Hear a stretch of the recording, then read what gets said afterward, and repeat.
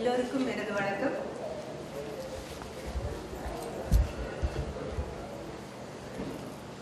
பல நேரங்களில் வணக்கமும் நன்றியும் ஒரே மாதிரி தான் இருக்கு. எனக்கு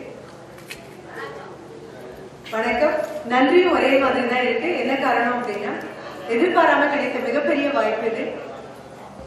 ஒரு கைவெள்ளிக்கிழமை அன்னைக்கு கோயம்புத்தூர்ல, இந்தியாவில் இருக்கக்கூடிய கோவையில எனக்கு தெய்வத்தை பார்க்க வாய்ப்பு கிடைத்தது கிடையாது. எங்கிருந்தோ கிளம்பி வந்து ஏதோ ஒரு காரணத்திற்காக வந்து இங்கு தன்முன்னால தெய்வம் என்னை நிறுத்தி வச்சிருக்கு அப்படின்னு சொன்னா அதுக்கு நான் நன்றியில தான் தொடங்கணும். இத்தனை முகங்களும் எனக்கு திரும்பி போகும்போது ஞாபகம் இருக்குமா அப்படின்னா கண்டிப்பாக இருக்காது. ஆனா பல நேரங்கள்ல மனித முகங்கள் எல்லாமே ஒரே மாதிரி தான் இருக்கு. மனித முகங்கள் காட்டக்கூடிய எல்லா குணங்களும் ஒரே மாதிரி தான் இருக்கு. உங்ககிட்ட ஒரு 5 நிமிடம் தான் நான் கேட்க போறேன், வேற எதுவும் இல்லை. உங்களுக்கு தெரியாத எதையும் நான் சொல்லித்தரதுக்காக வரல. தெரிந்த விஷயங்களையே உங்களுக்கு தெரிஞ்சிருக்க, ஏன் இது மறந்து போச்சுன்னு சொல்றதுக்காக மட்டும்தான் வரேன். சைவ சித்தாந்தத்தினுடைய மிக ஆணித்தரமான அடிப்படையான விஷயமாக என்றைக்கு நான் ஏற்றுக்கொள்ளக்கூடிய ஒன்றே ஒன்று அன்பே சிவம்ங்கிறது மட்டும்தான். தெய்வத்தை நேர்ல பார்க்காதவங்களோ, நேர்ல பார்த்தா கூட நம்பாதவங்களோ இருக்கக்கூடிய காலகட்டத்துல அன்பாக இருக்கக்கூடிய எல்லாரிடத்திலும் சிவன் உறைந்திருக்குங்கிறது மட்டும்தான் என்னுடைய கணிப்பாக நான் சொல்லிட்டு போறேன். ஊர் விட்டு ஊர் வந்திருக்கீங்க, கண்டம் விட்டு கண்டம் வந்திருக்கீங்க, நாடு விட்டு நாடு வந்திருக்கீங்க. உங்களுடைய சீதோஷ நிலை முற்றிலும் மாறுபட்டதாக இருக்கு. இன்று மதியம் புறப்பட்டு நாளை மறுநாள் இந்தியாவில் இருக்கக்கூடிய, தமிழ்நாட்டில் இருக்கக்கூடிய எங்க ஊரான கோயம்புத்தூர் போய் சேரும் பொழுது இந்த கோட்டும் இந்த சாக்ஸும் இந்த கேப்பும் எனக்கு கண்டிப்பாக தேவைப்பட போறதில்லை. ஆனா உங்களுடைய அன்பு கணிசமாக வரும். உங்ககிட்ட சொல்ல வேண்டிய விஷயமாக நான் காட்டக்கூடியதுதான். மகாபாரதத்துல மிக அழகான ஒரு கதை வரும். யுதிஷ்டன் ஆகிய தருமன், பஞ்ச பாண்டவர்களுடைய முதல் மகனான அவன் மிகப்பெரிய தான தர்மங்களை செய்து கொண்டிருக்கிறதாக ஒரு காட்சி. மிகப்பெரிய தான தர்மம் யாரும் சாதாரணமா கற்பனை கூட பண்ண முடியாது. இயல்பாகவே தருமன் என்ற பெயருள்ள அந்த நபர் தான தர்மங்கள் செய்யும் பொழுது அதனுடைய அளவு மிகப்பெரியதாக இருக்கும். வரக்கூடியவங்க எல்லாம் கை கொள்ளாத அளவு எடுத்து சொல்லக்கூடிய அளவுக்கு பொன்னையும் பொருளையும் கொடுத்து கொடுத்து கை ஓய்ந்து போயிடுங்கிற நேரத்துல ஒரு சின்ன ஒரு அணில் மாதிரி ஒரு சின்ன ஒரு விலங்கு ஓடி வருது கூட.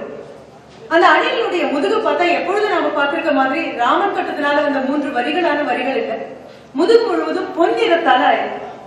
ரொம்ப ஆச்சரியமான விலங்காக இருக்கு. ஆனா பாதி உடம்பு தான் பொன்னிறத்தால இருக்கு, மீதி பாதி உடம்பு ஒரு அணிலுடைய உடம்பாக தான் இருக்கு. என்னன்னு புரியல. அந்த அழகான அந்த பிராணி வந்து நின்று அதுவும் தானத்துக்காக வந்து இருக்குது. எல்லாரையும் பார்க்கும். யுதிஷ்டன் குமிஞ்சு அந்த விலங்கு கிட்ட கேட்கிற, என்ன ரொம்ப ஆச்சரியமான விலங்காக இருக்கு, முதுகுல பாதி பொன்னிறமாக இருக்கு, எப்படி கிடைச்சது? அப்போ மிக அருமையாக அந்த அணில் தர்மனுக்கு சொல்ற மாதிரி எல்லாமே உபதேசங்கள் தான். கேட்கக்கூடிய நபர்களுக்கு மட்டும் திவ்ய நேத்திரமாக 2 கண்களும் நல்ல காதுகளும் இருந்தா சொல்ற நபர்கள் எல்லாருமே கிருஷ்ணனாகவும், கேட்கிற நபர்கள் எல்லாருமே அர்ஜுனனாகவும், சொல்லக்கூடிய செய்திகள் எல்லாமே பகவத்கீதையா தான் மாறும். செய்தியில் இல்ல மகத்துவம். கேட்கிற நபர் எப்படி உள்வாங்கிறார், சொல்ற நபர் எப்படி சொல்றார். இந்த சின்ன அணில் முதுகு பாதி ஒன்னாலான அந்த அணில் தர்மன் கிட்ட, தர்மன் மனது கூற தன்னை மிஞ்சி இவ்வளவு பெரிய தான தர்மம் செய்ய ஆள் இல்ல அப்படிங்கிற ஒரு சின்ன கர்வம் மிகுந்து பொங்கி வருது. கைகள் தானம் செஞ்சிட்டு இருக்கு, ஆனா மனதுக்குள்ள ஒரு சின்ன கர்வம் ஏற்படும்.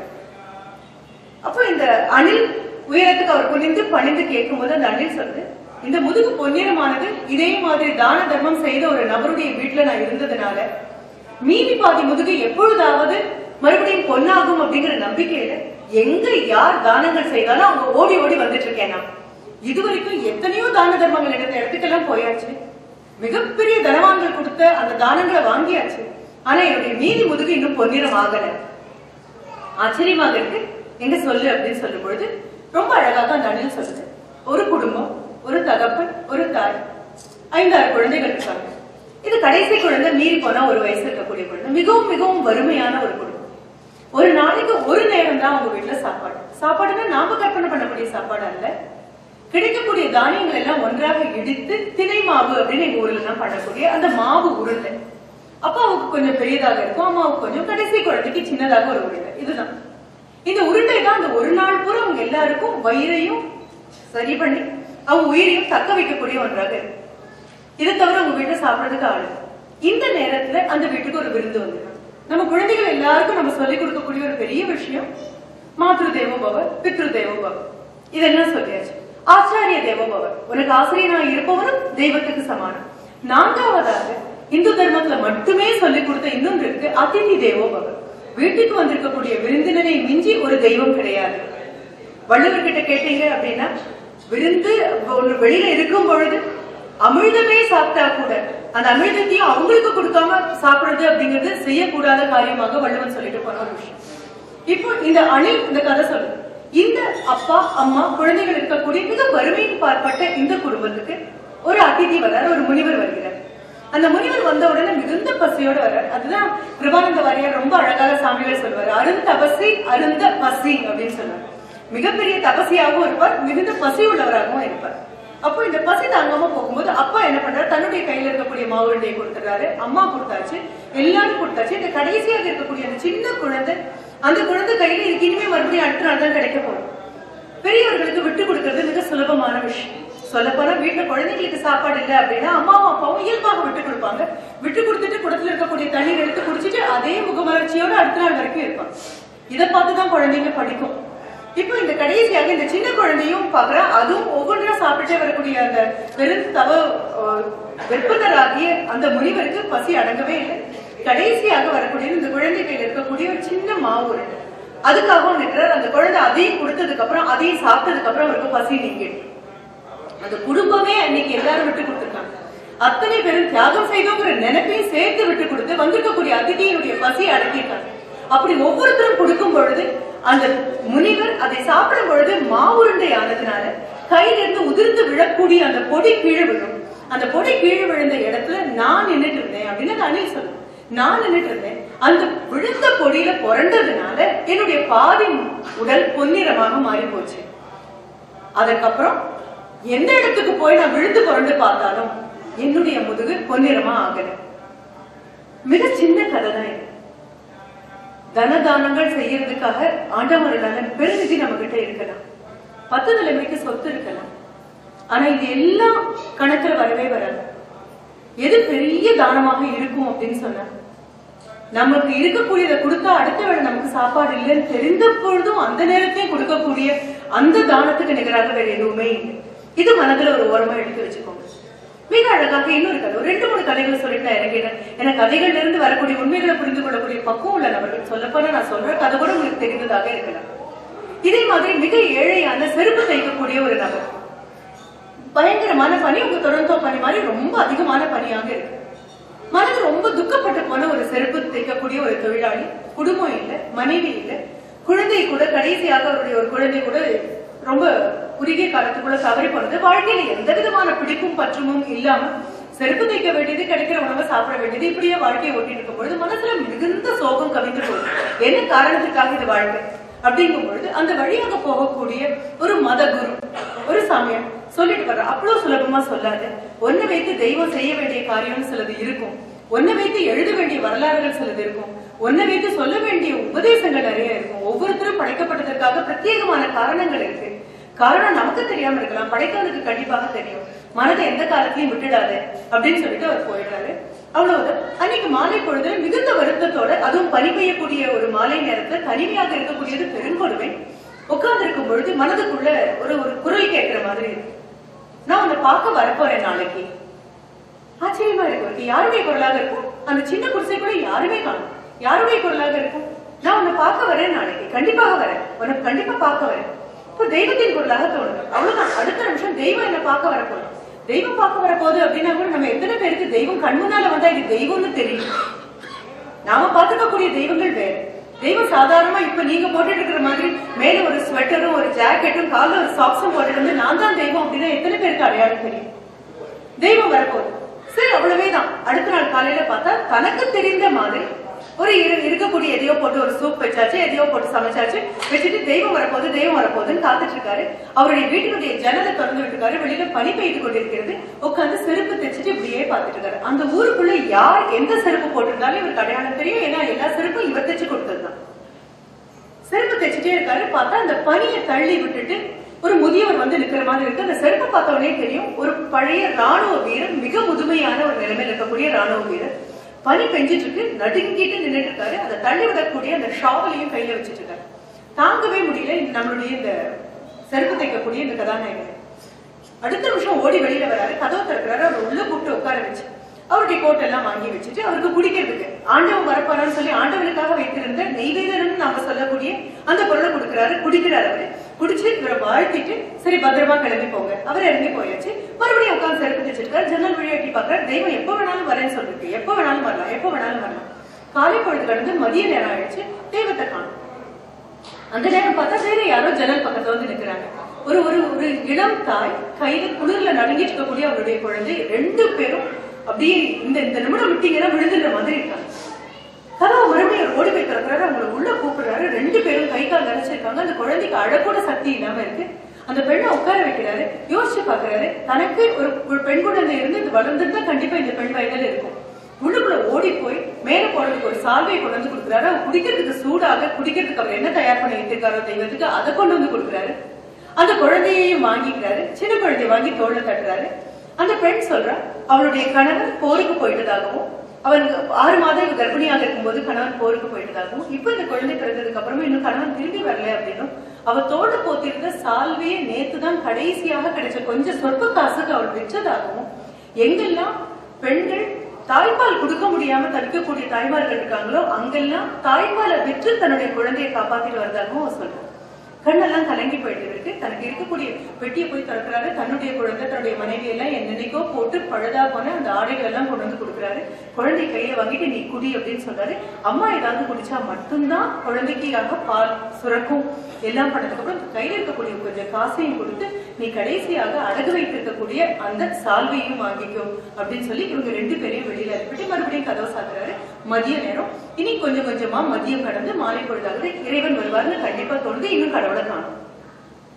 குமிஞ்சு செருப்பு தைச்சிருக்கும்போது பார்த்தா ஜன்னலுக்கு வெளியில பெரிய ஒரு ஆர்ப்பாட்டமா இருக்கு, ஒரு சண்டையாக இருக்கு. என்னன்னு பார்த்தா வயது முதிர்ந்த ஒரு பெண்மணி, ஒரு கூடை, அந்த கூடையில பழங்கள் சிலது இருக்கு, விறகு எல்லாம் ஒன்னா சேர்த்து, விறகு கட்டை எல்லாம் ஒன்னா சேர்த்து கட்டி அந்த பெண்மணி தூக்கவே முடியல. அந்த பெண்ணால் வயது முதிர்ந்த ஒரு வயதான ஒரு பெண்மணி. அவங்க அந்த கூடையை கொண்டு வந்து நாம சொல்லக்கூடிய இந்த நபருடைய வீட்டு வாசல்ல வச்சு, நம்ம ஊர்ல எல்லாம் பார்த்துப்போம் சும்மாடு மாதிரி சுத்தி தலையில வைக்கிற மாதிரி. அவங்க அதை கொஞ்சம் அட்ஜஸ்ட் பண்ணும்போது பார்த்தா திடீர்னு சண்டை. என்னன்னா அவங்க பின்னாலேயே வந்த ஒரு சின்ன பையன், மீறி போனா ஒரு 6-7 வயசு இருக்கும், பயங்கர பசி அந்த பையனுக்கு. ஓடி வந்து இவங்க கூட இருக்கக்கூடிய பழத்துல ஒரு திருடிட்டு ஓட பாக்குறான். இந்த அம்மா அந்த குழந்தைய பிடிச்சிட்டாங்க. பிடிச்சு உடனே 2 பேருக்கும் சண்டை. இவர் வெளியில வராரு. வெளியில வந்து சொல்றாரு, என்ன பிரச்சனை? நான் என்னுடைய பேரன் பேத்திக்காக கொண்டு போகக்கூடிய பழங்கள் எல்லாம் எனக்கு தூக்கிட்டோம், கையில எடுத்துட்டான். உனக்கு என்ன பிரச்சனை? எனக்கு ரொம்ப பசியா இருக்கு, எனக்கு ஏதாவது சாப்பிட்டே ஆகணும். உடனே அவங்க 2 பேர் பக்கத்தையும் உட்காந்து சொல்றாரு, சரி உங்களுடைய பேர குழந்தைகளுக்காக தானே கொண்டு போறீங்க, இவன் மாதிரி தானே உங்க பேரனும் இருப்பான், இவனுக்கு ஒரு பழத்தை கொடுத்துருங்க. இன்னொன்னு, உன்னுடைய பாட்டியா இருந்தா தூக்க முடியாம தூக்கிட்டு போற அந்த விறகு கட்டைகளுடைய அந்த குவியலை தலைமையில வச்சு நீ கூட்டிட்டு போவே இல்லையா, நீ அதை எடுத்துக்கோ. உடனே இந்த பாட்டி கொடுத்த பழத்தை அந்த பையன் சாப்பிடவும், பாட்டி கூடவே விரல கொத்துக்கிட்டு தலையில அவங்களுக்கு பதிலாக அந்த விறகு தூக்கிட்டு அந்த பையன் போறான். 2 பேரும் போயிடுறாங்க. இப்ப திருப்பி வந்து உட்காராரு. மாலை மயங்கி இரவும் ஆயிடுச்சு. தெய்வம் வரல. வரேன்னு சொன்ன தெய்வம் வாக்க காப்பாற்றவே இல்லை. என்ன பண்றதுன்னு தெரியல. மனது ரொம்ப வருத்தப்பட்டுட்டு கண்ணீர் பொங்கி வருது. பத்தியா, மனிதர்கள்லாம் சொன்ன வார்த்தையை காப்பாத்தட்டா அது சகஜம். ஆனா தெய்வம் நீ வரேன்னு சொல்லிட்டு நீ வரலன்னு சொல்லிட்டு கடைசியில பார்த்தா உன்னை காணவே காணுமே அப்படின்னு நினைக்கும் போது உள்ளுக்குள்ள இருந்து மனதுக்குள்ள இருந்து மறுபடியும் ஒரு குரல் கேட்கணும். யார் சொன்னது? நான் ஒரு தடவையா வந்தேன், நான் 3 தடவை வந்தேனே உன்னை பாக்குறதுக்கு. ஒவ்வொரு தடவையும் நீ எவ்வளவு அழகா என்ன கவனிச்சு தெரியுமா? ஒவ்வொரு தடவையும் எவ்வளவு சீரும் சிறப்புமா என்ன பாத்துருக்க தெரியுமா? நான் ஒரு தடவை இல்லை 3 தடவை வந்தேன் அப்படின்னு மனதுக்குள்ள இருந்து ஒரு பதில் வரும். இந்த அழகான இந்த நாள்ல உங்களுக்கு சொல்ல வேண்டிய மிகப்பெரிய செய்தி அதுதான். நமக்கு அன்றாட கவலைகள் இருக்கு, அன்றாட வலிகள் இருக்கு, அன்றாட வேதனைகள் இருக்கு. ஆனா கோவிலுக்கு வரும்பொழுது ஒரே ஒரு நிமிஷம் இது எல்லாத்தையும் கால் செருப்பை கழட்டி வைக்கும் பொழுது, கோட்டை கழட்டி வைக்கும் போது எல்லாத்தையும் நடத்தி வச்சிருங்க. தெய்வத்தை பார்க்க போகும்போது கேட்க வேண்டியது ஒன்றே ஒன்றுதான். இன்றைய பொழுது எனக்கு ஆரோக்கியம் கொடுத்திருக்க, கோவிலுக்கு வர முடிஞ்சது என்னால. இன்றைய பொழுது என் முகத்தை ஒரு சிரிப்பு கொடுத்திருக்க, வந்திருக்க எல்லாரும் பார்த்து நல்லா சிரிக்க முடிஞ்சது. இன்றைய பொழுது வந்து நின்ன பொழுது ஒரு தரிசனம் கிடைச்சது, கையில ஒரு பிரசாதம் கிடைச்சது, எல்லாரையும் பார்க்கக்கூடிய பேர் கிடைச்சது. இந்த ஒரு மணி நேரத்தை மனதில் தக்க வச்சுக்கோங்க. இது மிகப்பெரிய ஒரு சௌபாகியம். எனக்கு நல்ல விஷயங்கள் கிடைக்கும் பொழுதெல்லாம் எடுத்து மனதில் பத்திரப்படுத்திட்டேன். சொல்ல போன இந்த அனுபவமான இந்த 1 மணி நேர அனுபவத்தை நான் என்னுடைய பைக்குள்ள தூக்கி போட்டுக்குவேன். பிளைட்ல போகும்போது மறக்காம ஒவ்வொரு பக்கமா பார்த்து எவ்வளவு அழகான ஒரு சூழல், எத்தனை பேரையும் கூட உட்கார்ந்து இருக்காங்க, முகம் தெரியாத எத்தனை பேர், திடீர்னு எனக்கு அறிமுகமான சகோதர சகோதரிகள், இன்றைய தினம் ராசி பலன் குடும்பம் பல்கி பெருகுவது அப்படின்னு எனக்கு எழுதியிருக்க போது. இத்தனையும் கிடைச்சதுன்னு யோசிச்சுட்டு நான் போவேன். இந்த நேரத்துலதான் சபரியை நினைக்கணும். நான் ராமன் வருவான் அப்படின்னு தெரிந்த உடனே சபரி ஒவ்வொரு பழத்தையும் கடிச்சு பார்த்து இது நல்லா இருக்குமா, இது ராமனுக்கு உகந்ததான், இது ராமனுக்கு உகந்ததான் எடுத்து வச்சார். இது கதையா உண்மையான ஆராயறதுக்கு நான் போகல. ஆனா வாழ்க்கையிலையும் அனுபவங்களை கொண்டுதான் ஆண்டவன் கொட்டுறான். கடிச்சு பாருங்க. நல்ல அனுபவமா இருந்தா தயவு செஞ்சு தக்க வச்சுக்கோங்க. ஒவ்வொரு அனுபவத்தையும் பக்கத்துல வச்சுக்கோங்க. எப்போ அப்படின்னா மனதுக்கு வருத்தப்படும் பொழுதும், கைகால் சோர்ந்து போதும், தோல் துவண்டு போகும் பொழுதும், கண் கலங்கும் பொழுதும் மறக்காம உட்கார்ந்து இந்த நல்ல அனுபவங்களை எடுத்து மீண்டும் மீண்டும் சுவைச்சு பார்க்கறதுக்காக நான் ஒரு சின்ன கதையோட முடிச்சிருந்தேன். எத்தனை கதை சொன்னாலும் எனக்கு பத்தலைங்கிறது தான் உண்மை. ஒரு அம்மா தன்னுடைய குழந்தையோட ஒரு கடைக்கு போனதாக அந்த கதை. அந்த குழந்தை ரொம்ப குறும்புக்கார பையன். எங்க போனாலும் ஆர்ப்பாட்டம் பண்ணுவான், அடங்கவே மாட்டான். அந்த அம்மாவுக்கு எங்க கூட்டிட்டு போறதுனாலும் ரொம்ப பயம். அன்னைக்கு அம்மா கூட்டிட்டு போனா குழந்தை அன்னைக்கு ரொம்ப நல்லவனா இருக்கும், ரொம்ப ரொம்ப ரொம்ப நல்லவனா இருக்கான், நம்ப முடியாத அளவு நல்லவனா இருக்கான். அந்த கடைக்காரருக்கே அன்பு தாங்க முடியாம என்ன பண்றாருன்னா, அங்க இருக்கக்கூடிய ஜாடியில இருந்து நீ மிட்டாய் எடுத்துக்கோ, இவ்வளவு நல்லவனா இருக்கே, மிட்டாய் எடுத்துக்கோ, வேண்டாம் வேண்டாம் அப்படின்னு சொல்லிடுறான். அம்மாவை பார்த்துட்டு அவர் சொல்றாரு, அம்மா சரின்னு சொல்றாங்க, எடுத்துக்கோ. வேண்டாம், சரி விட்டாச்சு. கடை முழுக்க எல்லாம் வாங்கியாச்சு. கிளம்பும் பொழுது அவருக்கு தாங்க முடியல. கடைக்காரருக்கு இவ்வளவு தங்கமான ஒரு குழந்தைய அவர் பார்த்ததே, எவ்வளவு அழகா வளர்த்திருக்காரு தாய் அப்படின்னு நினைச்சிட்டு கேட்கிறாரு, எடுத்துக்கோ. இல்ல வேண்டாம், எனக்கு பொறுக்க முடியாம அவர் என்ன பண்றாரு, மூடியை எடுத்து வச்சுட்டு தன் கையால அள்ளி அந்த குழந்தை கொடுக்குறாரு. குழந்தை வாங்கிட்டு வந்துடும். வெளியில வந்தோன்னு அம்மா கேட்கறாங்க, உன்னை எடுத்துக்கோன்னு சொன்னாரு தானே. மாட்டேன்னு சொன்ன போது என்னமோ நீ ரொம்ப நல்ல குழந்தைன்னு நானும் நினைச்சேன். ஆனா இப்ப அவர் 2 கையாலையும் அள்ளி கொடுத்தோன்னு வாங்கிட்டு வந்துட்டு அப்படின்னு அந்த குழந்தை சிரிச்சுட்டே சொல்லுவான், என் கையால் எடுத்தா இவ்வளவுதான் வரும், அவர் கையால் எடுத்தா இவ்வளவு வரும், அதனாலதான் நான் அமைதியா இருந்தேன். ஒரு நிமிஷம் இந்த கதையை கொஞ்சம் மாத்தி போட்டு பாருங்க. நம்ம கையால நமக்கு தேவையான வாழ்க்கையை நம்ம எடுத்திருந்தோம்னா ரொம்ப குறைவா தான் கிடைச்சிருக்கோம். நமக்கு அங்க உட்கார்ந்து இருக்கக்கூடிய வரசித்தி விநாயகர் தன்னுடைய கையால அவங்க அத்தனை பேருக்கு எடுத்து கொடுத்தார். அப்படி கொடுக்கும்போது அதிகமாக கிடைச்சிருக்கும். ஆண்டவன் போட்ட திட்டம் பல நேரங்கள் நமக்கு புரியறது. நமக்கு புரியாததெல்லாம் பிடிக்கலன்னு சொல்லி பழகிட்டோம். அகிம்சை புரியல, அதனால அது பிடிக்கலன்னு சொல்லிட்டோம். பக்தி புரியல, அதனால அது பிடிக்கலன்னு சொல்லிட்டோம். தெய்வம் புரியல, அதனால அது பிடிக்கலன்னு சொல்லிட்டோம். புரிந்து கொள்றதுக்கு ரொம்ப நேரம் தேவைப்படும், புரிந்து கொள்ள ரொம்ப பொறுமை தேவைப்படும், புரிந்து கொள்றதுக்கு ரொம்ப தீவிரம் தேவைப்படும். திரும்பி போகும்பொழுது எல்லாரும் ஒரு பக்குவத்தோட போலாம். வெளியில் இருக்கக்கூடிய மரங்கள் மாதிரி. அந்த மரங்களுக்கு ஒரு நல்ல பண்பு உண்டு. பெரிய பெரிய சித்தர்களும் முனிவர்களும் தான் தவம் முதிர்ந்து போகும்போது மரங்களா மாறுவாங்கன்னு சொல்லுவாங்க. சோ மரங்களை பார்க்கும் போதெல்லாம் கையெழுத்து கும்பிடணும்னு நான் நினைக்கிறது. மரங்களுடைய ஒற்றை பண்பை வாங்கிட்டு இன்னைக்கு போனோம் அப்படின்னா நாம் வந்ததற்கான, நீங்கள் வந்ததற்கான பலன் கிடைக்கும். மரம் ஒரு நாளும் தன்னுடைய வேருக்கு நீர் ஊற்ற வரவனுக்கும் தன்னை வெட்டி விறகா மாத்த போறவனுக்கும் வித்தியாசம் பார்த்ததே கிடையாது. அதனுடைய ஒரே கடமை நிழல் தரது மட்டும்தான். நம்மளும் எல்லாருடைய ஒரே கடமை மனித நேயம். விரல கொடுக்க பிடிச்சுக்கலாம், பெருவெள்ளத்துல போயிட்டு இருக்கோம். ஒருத்தர் பிடிக்கலன்னா அடிச்சுட்டு போயிடும். எங்க ஊர்ல இருக்கக்கூடிய ரிஷிகேஸ்ல எப்பவுமே உதவுது. கங்கையில குளிக்க போறவங்க எல்லாருமே என்ன பண்ணுவாங்கன்னா, முகம் தெரியாது. இவர் ஹிந்தி பேசுறவர், இவர் மராத்தி பேசுறவர், அவர் பஞ்சாபி, இவர் குஜராத்தி, எல்லா மொழிகள் இருக்கிறவங்களும் இருப்பாங்க. முகம் இன்னொரு பார்த்தா அடையாளம் கூட எங்களுக்கு தெரியாது. ஆனா என்ன பண்ணுவோம், பெரு காட்டாற்று வெள்ளமாக வேகவாகினியாக கங்கை வரும்போது ஒருத்தர் கை ஒருத்தர் பிடிச்சுக்கிட்டு கங்கையில முங்கி எழுந்திருக்கும். என்ன காரணம் அப்படின்னா, எல்லாரும் ஒன்றாக பிடிச்சிட்டோம் அப்படின்னா முங்கி எழுந்திருக்கும் போது தைரியம். அப்ப என்னன்னு சொல்லுவோம், அண்ணா கையை பிடிச்சுக்கோங்க, அண்ணா அக்கா கையை பிடிச்சுக்கோங்க, அக்கா கையை பிடிச்சுக்கோங்க, அப்பா கையை பிடிச்சுக்கோங்க அப்படின்னு சொல்லுவோம். இந்த உறவுகளும் புதிதாக வரும். பாதுகாப்புக்காக, பயம் தாங்காம எல்லாம் முங்கி ஒன்னா எழுந்திருக்கும். வாழ்க்கை இந்த மாதிரி மிகப்பெரிய காட்டாற்று வெள்ளம். இந்த காட்டாற்று வெள்ளமான இந்த வாழ்க்கைங்கிற கங்கையில முங்கி எழுந்திருக்கணும் அப்படின்னா கண்டிப்பாக ஒருத்தர் கையை ஒருத்தர் பிடிச்சுன்னா அந்த பக்கத்துல பிடிச்சு நிற்கக்கூடிய நபர் உங்களுடைய சொந்த அண்ணாவாவோ அப்பாவாவோ உங்களுடைய தமையனாகவோ யாராகவும் இருக்க வேண்டிய அவசியம் இல்லை. ஆண்டவனால நம்ம எல்லாரும் ஒரு காலகட்டத்துல ஒருத்தர் பார்க்கக்கூடிய சூழல் இருக்கிறோம். Let us make the best of this beautiful life given to us. வாழ்க்கையை மிக அற்புதமாக நமக்கு கொடுத்திருக்கு. இனி போனதுக்கு அப்புறம் உட்கார்ந்து ஒரு பட்டியல் போடுங்க. எனக்கு கிடைத்த வரப்பிரசாதங்கள் இவையெல்லாம். எனக்கு கிடைத்த வரப்பிரசாதங்கள்னு போடுங்க. குறைகளை விட நிறைகள் அதிகமாக இருக்கும்.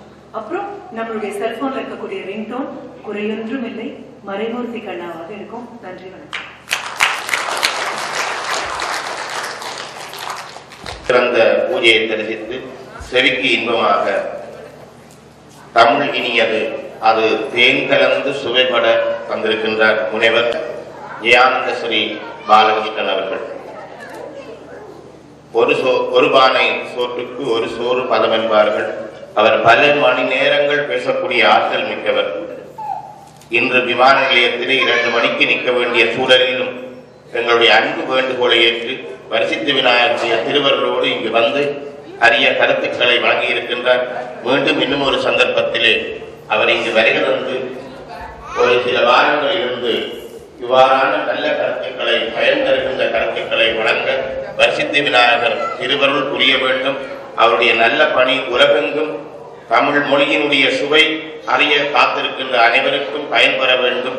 அவருடைய யூடியூப்பில் இவருடைய நல்ல உரைகளை நீங்கள் கேட்டு மகிழலாம் என்று கூறி இத்தகைய ஒரு வாய்ப்பை தந்த ஈக்குருவி நவஜீவன் ஆனந்தராஜா அவர்களுக்கும், ஈக்குருவி ஐயா அவர்களோடு சேர்ந்து வந்த இளங்கதாஸ் பத்மநாதன் அவர்கள், தாயகத்திலே இருந்து இங்கு வருகின்றிருக்கின்றார் நல்ல தமிழ் பணியாற்றி வருகின்ற ஆனந்தராஜா அவர்கள், அவரும் ஒரு வெள்ளிக்கிழமை இங்கு உரையாற்ற இருக்கின்றார் என்ற நல்ல செய்தியை கூறி இவரோடு பக்கபலமாக விளங்குகின்ற திரு பாலகிருஷ்ணன் அவர்களையும் வரவேற்றுக் கொண்டு இப்பொழுது அவர் இன்று நடைபெற்ற உரைக்காக மட்டுமல்ல, தொடர்ச்சியாக அவருடைய நல்ல பணியை ஆற்றி வருகின்ற அவருடைய உரையை யூடியூப் மூலம் கேட்டு மகிழ்ந்திருக்கின்ற அந்த நல்ல பணிக்காக ஆலயத்தினாலே இங்கு குழுமி இருக்க உங்கள் அனைவருடைய சார்பாக அவரை கௌரவிக்க இருக்கின்றோம்.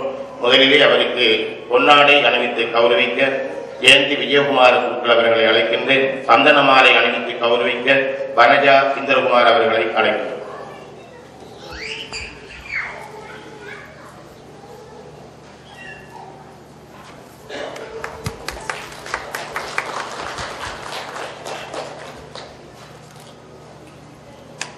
ஸ்ரீ வரசித்தி விநாயகர் தேவஸ்தானம், டொரண்டோ, கனடா.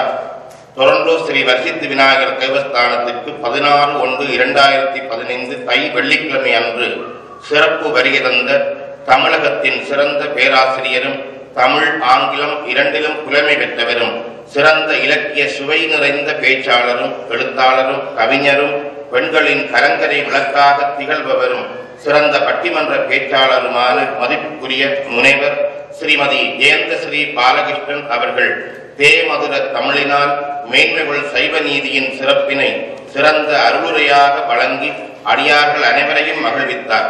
அவருடைய சிறந்த ஆளுமை நிறைந்த பேச்சாற்றலை கௌரவித்து அவருடைய தமிழ் பணி மேன்மேலும் சிறப்புற்று விளங்க ஸ்ரீ வரசித்தி விநாயகர் திருவருளோடும் சோமாஸ்கந்த சிவாச்சாரியார் அவர்களுடைய நல்லாசியோடும் உங்கள் அனைவருடைய வாழ்த்துக்களுடனும் செந்தமிழ் சிரோன்மணி என்கின்ற கௌரவத்தினை வழங்கி அவருடைய நல்ல தமிழ் பணி மேன்மையுற இறையர்களோடு வாழ்த்தி கௌரவிக்கின்றனர்.